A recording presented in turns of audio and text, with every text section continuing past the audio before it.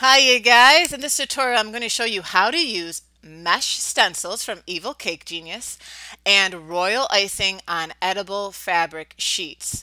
Okay, mesh stencils are amazing. Evil Cake Genius has this little tutorial that you should definitely watch before you attempt to use their mesh stencils because you have to do, some thinning of your royal icing before you use them. But I'm going to show you quickly here what I did with mine and how it worked out beautifully for me. So I have this Royal Icing Mix by CK Products, which makes royal icing super easy.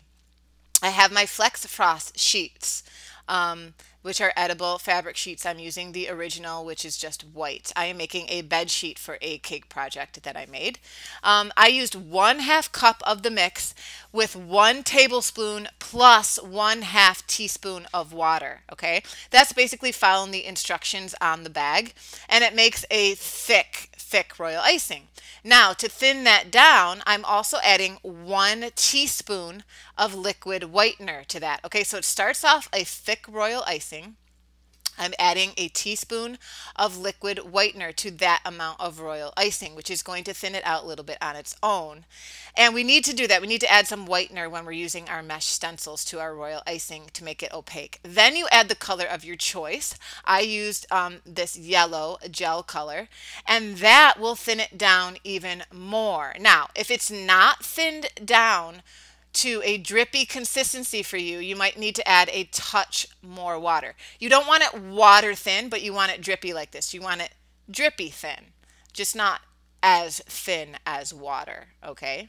So that's the idea. You want it dripping off the spoon, but you don't want it as thin as water, okay? Again, add a tiny bit more water to your royal icing if it's not quite thin enough.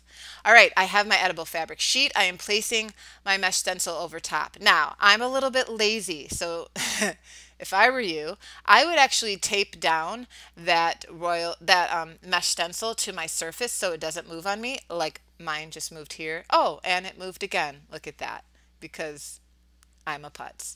But it actually, oh, look at that. I moved it again. I mean, what an idiot. Okay, you don't want to do that. You don't want to move it once you've got it placed. But I actually picked it up. This is my first time using a mesh stencil on edible fabric sheet. It did not go through, so it did not ruin it on me. But I do think that it would be smart to tape that down to your surface so it doesn't move on you. Yeah, be smart. Don't be like me.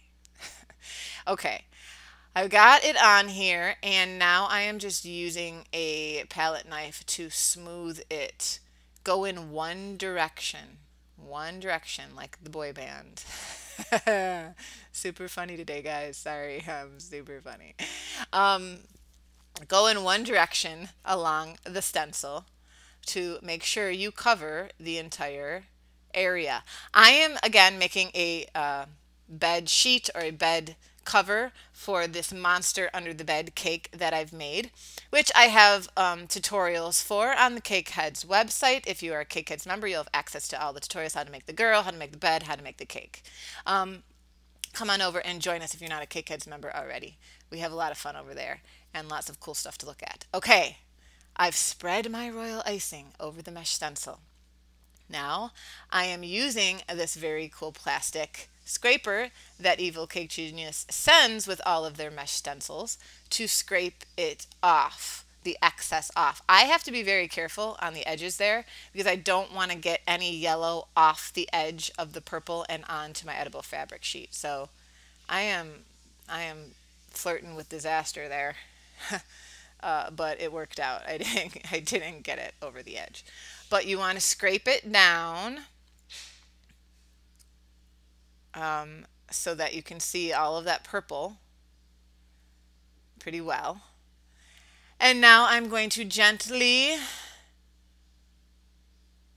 pull it off of my edible fabric sheet, and voila! It was fabulous.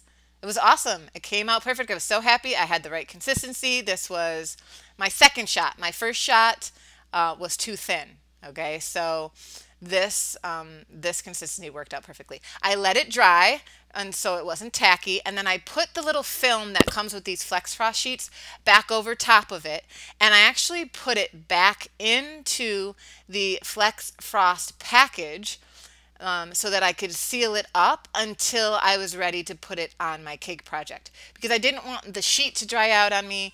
I didn't want the royal icing to dry out on me too much.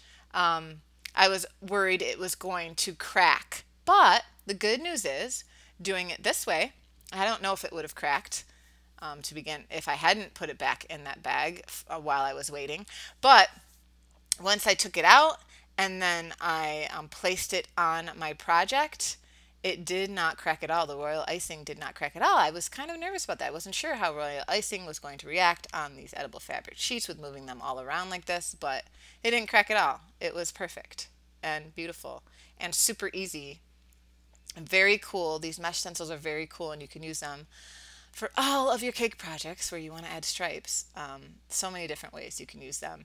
So I really love them. And if you're a Cakeheads member, from a month from the launch of this tutorial, you will get a 15% discount on this mesh stencil when ordering from the Evil Cake Genius website, just for 1 month from the launch of this video. Then there will be other discounts and other tutorials for other items from Evil Cake Genius.